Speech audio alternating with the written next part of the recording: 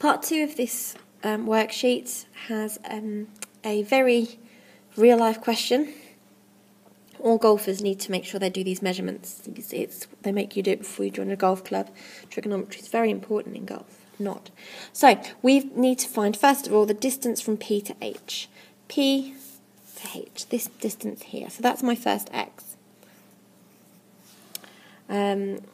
I don't have any pairs because I've only got one angle, so I'm going to use the cosine rule. So using the cosine rule for this, I end up with x squared equals h. So that would be my A. This would be A, B, C. 110 squared plus 245 squared minus 110 times 245 times cos 16. And you put that into your calculator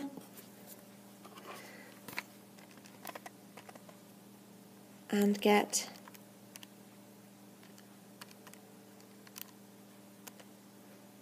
I really should have done this beforehand, but never mind.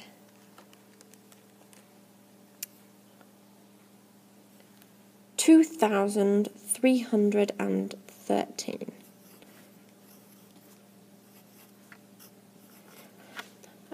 So now we square root. Square root of my answer, giving me 142.5. Round that up to the nearest integer as it asks. X would be 143.